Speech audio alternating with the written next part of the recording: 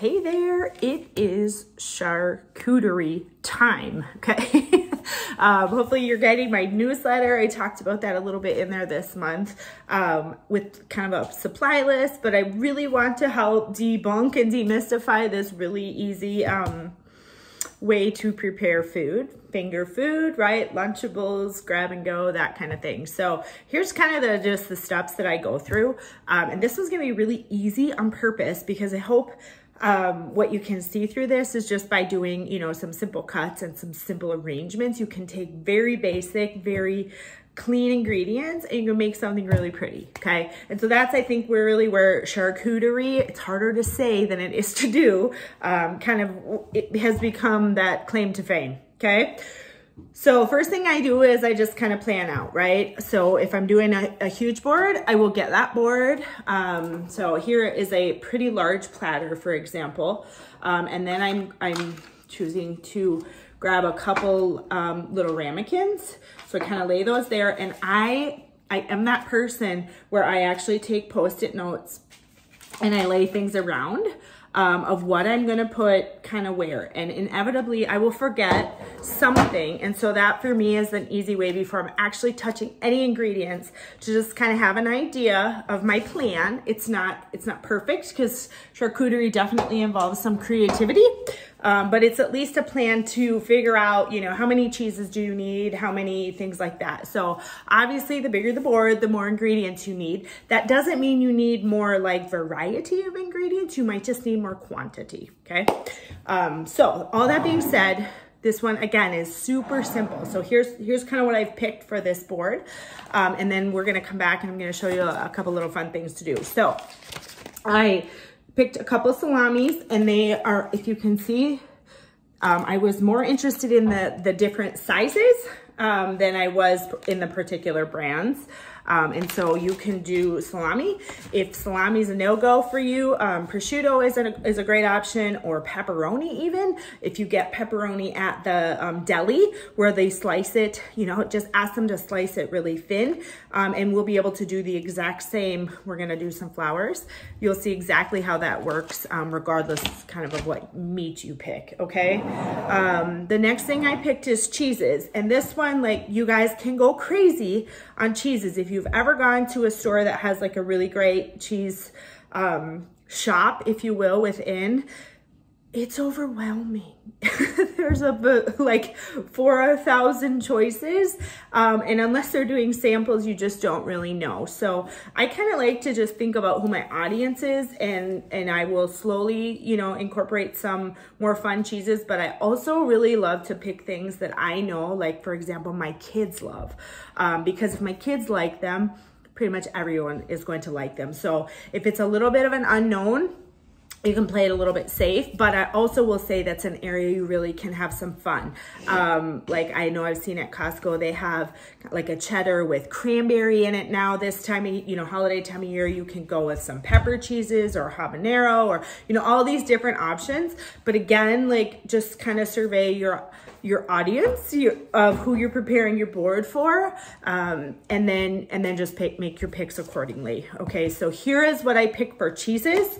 I did just a base, well, this is not basic because these people in Ireland probably spent a lot of time developing this, but it is cheddar. It is aged cheddar. And I actually got 2 of those. And then I did get a brie.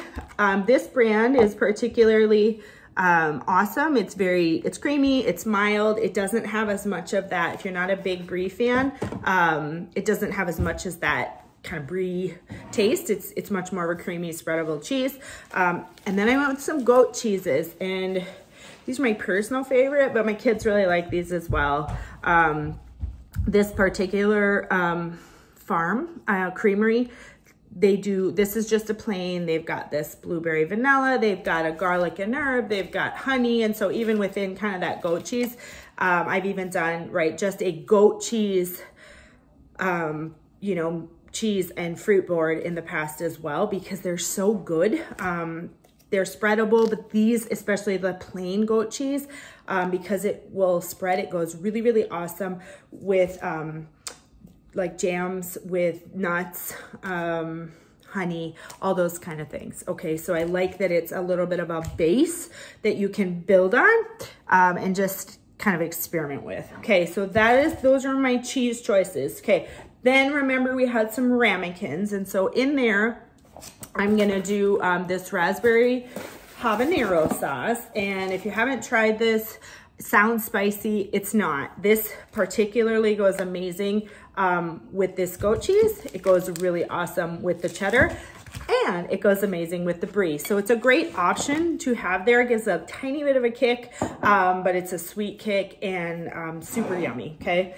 The other one I picked was this fig spread because I don't know, it looked good, that's why. So this is an area you can have some fun with, grab some, you know, jams or jellies, just things that pair very nicely with cheese. I always like to try also green apples, for whatever reason, for me are a really good taste. If I can pair apple with cheese with jam and it tastes good, that is just kind of a good test for me of jams, okay?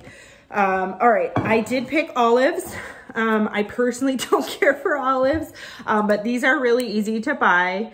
You know, this is obviously a smaller package, so I will just do a bowl on the board because all of that liquid in there, I don't want that all over, you know, soaking in everything, so I will do a small bowl. And then I decided to go with just some berries. So a lot of berries here, but you're probably wondering what in the world I'm doing here. So here's one thing I've learned about cheese boards is if your berries are wet, that causes a problem. So I washed them, and then this is just a sheet pan where I laid out some paper towels. And then, you know, I even just lay one over the top where they basically will just air dry. And you know, then when I put them on the board, they're not running water all over and making cheese, I don't know what the technical term for that is, mushy, watery.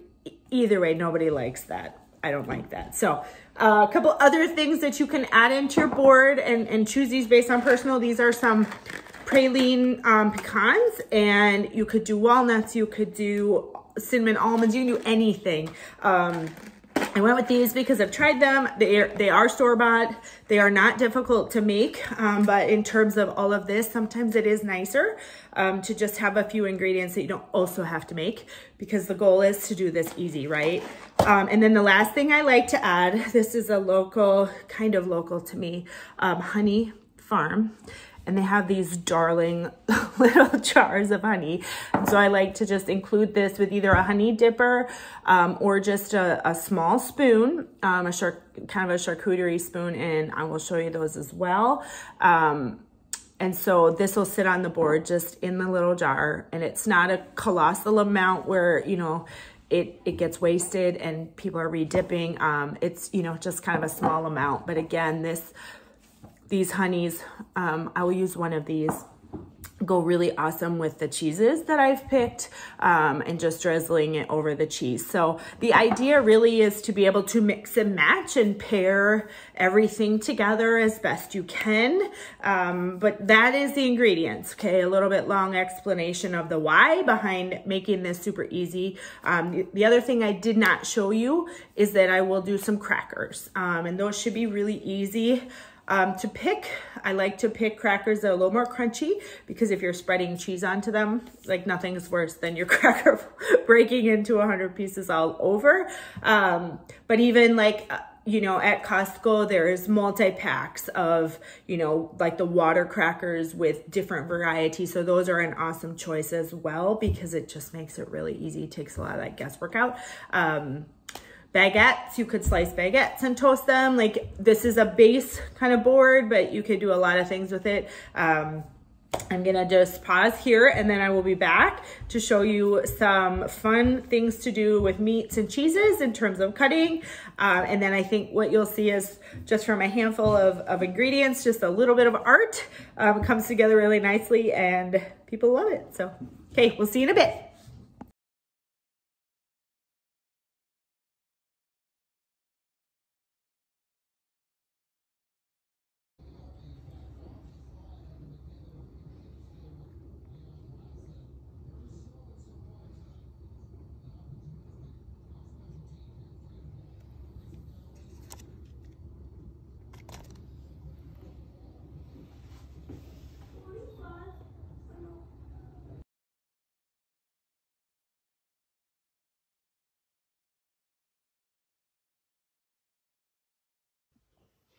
Okay, we're back now with the board angle. So my next step on the board, and again, this doesn't matter whether you're doing a large one or even just a small plate, is to kind of lay everything out.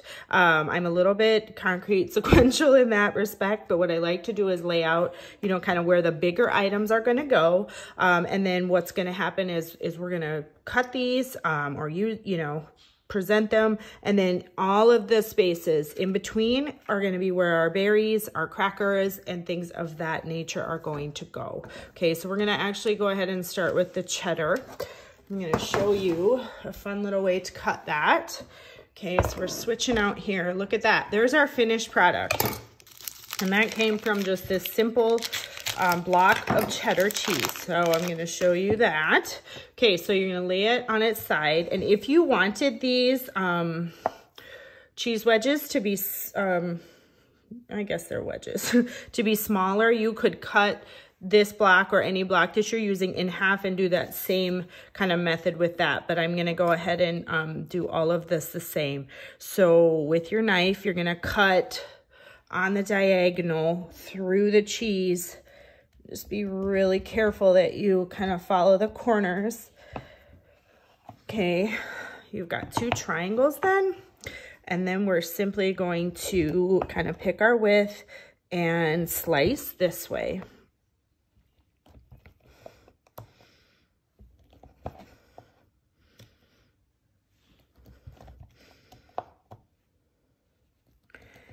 Okay, and I won't cut all of this, but I'm gonna give you an idea, so then you'll, you know, lay this way, and you're basically just flipping every other one. So it looks really fancy, but I think you can now see it's not actually super crazy to make. So I'm going to do that. And then these, as we just laid out, are going to go right back on the board in that spot where I had kind of pre-decided. Okay.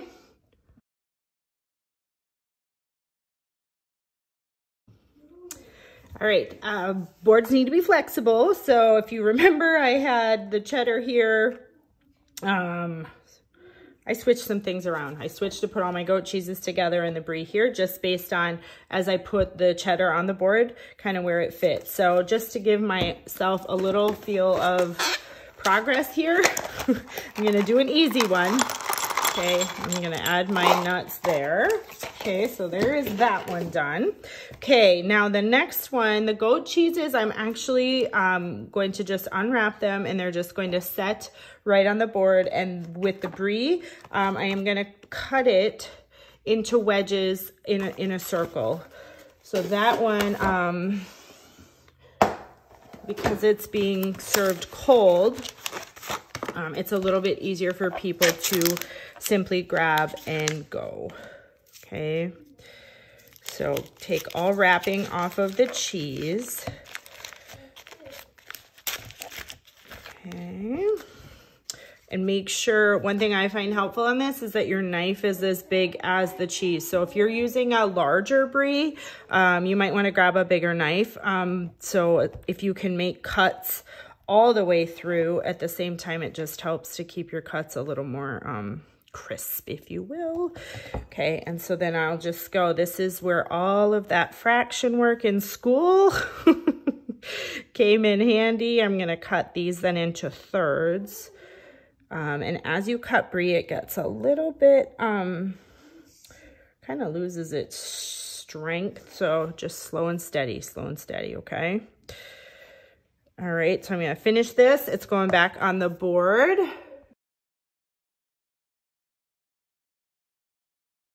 All right, now you can see over here, we've got the brie and then also the goat cheese, and you could choose to slice this, but instead of doing that, what I'm gonna do, this is these bowls and all these awesome little knives come together in a set. I also have these little spoons, which I will use for the jams, but the knife, I will just actually insert the knife into that cheese. This knife is great for a cheese that would need to be cut. Here's another one. This is awesome for goat cheese as well. It kind of does a wedge. And then a fork is nice for just simply picking up and, you know, plating. So there is that. We are now ready to move on to our meat. Okay, now it's time to move on to the meat. So whether you're using a salami, prosciutto, or any, you know, pepperoni like we talked about, here's a couple things that you're gonna need. You're gonna obviously need the meat, and then you're gonna need a couple glasses, or if you have like the Pampered Chef measure-all cup, that works well. But I do find that glasses with a thinner glass work better. The thicker, the fatter your product is gonna be. So we're gonna use this glass for the larger salami, and what we're simply going to do, this is so easy, is you're just going to basically fold it around, okay, and then you're just overlapping and folding, and you can make these as full as you want. Obviously, the closer that you overlap, like when you're finished, your flour, your salami rows is gonna be tighter together. Okay, but you're just gonna basically keep going around and around and around and around and around and around and around until it is as full as you would like it. Okay, and you can see I'm getting a little spread out here, but that does not matter. You can just keep going. I typically like to use the package just because then there's not waste, but you could make these really tiny. You can make them really large, and we are doing probably something in between. Okay, so there's my whole package. I just like to kind of fold it down a little bit. And then if you have some sort of a small bowl that looks nice for serving, this works awesome, because what happens with these is unless they're surrounded, they kind of fall apart. So you can either put them in a bowl, or what I like to do is when I'm laying out my board, I actually just leave the glass there to hold the rows in shape, and then you can put things around, and then obviously when you remove the glass, it will, if it expands, it's fine.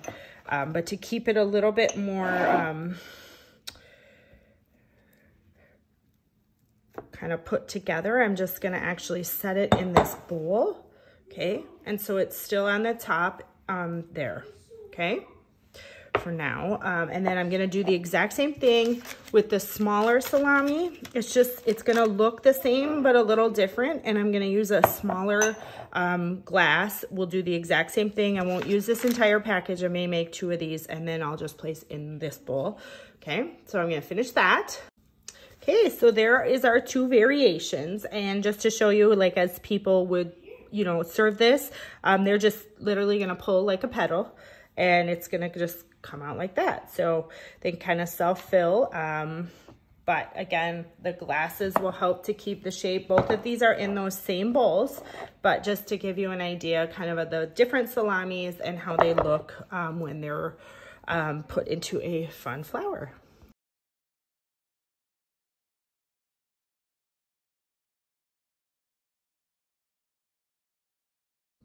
Okay, we are back. Okay, so once those cheeses are done, the salamis are in, it really is just about kind of filling the spaces. So I went with 3 different cracker varieties here, and I kept them separated so people could see. And then obviously blueberries, I threw in some apples, and then I'm just going to add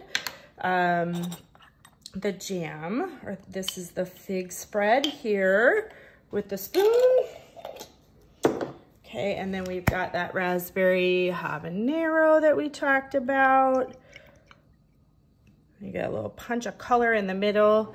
I was gonna do other berries, but they were really mushy. So I didn't, and I left this as is, but then we also talked about the little knives. So these I'm just gonna like basically put in the cheeses. So they are ready for, this is ready for serving. I'm gonna leave the forks on the cheddar, and I'm just gonna lay that for there, okay? So there it is, you guys. This, right, I didn't cook or bake any of this. It's just all store-bought, great cheeses, meats, fruit, and then just doing some fun cuts and arrangements.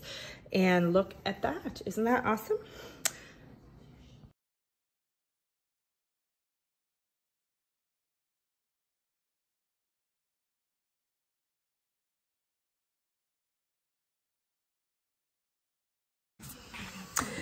All right, so those boards, the cheese, right, the cheese charcuterie, and then I also did a dessert one. Pictures were just before this little snippet here, are done, were delivered, were enjoyed, and so the next piece of my to-do with this is there are always extras like berries, so I will figure out, right, either freeze those or throw those together for a crisp, throw them on some brownies so they do not go to waste. And then that is charcuterie, a basic kind of start of where you can go from that, and just build on that and have some fun. So I would love to hear some feedback, okay?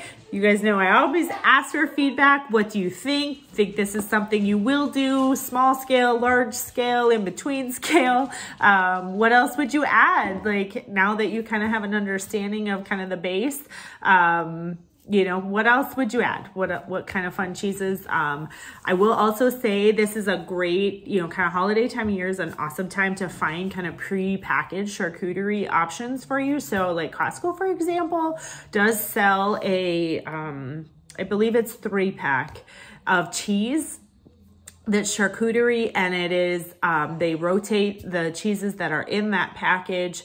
I know they've also got like that cranberry we talked about earlier. Other stores do as well. It is just nice to have that kind of pre-made pairing just for things to try.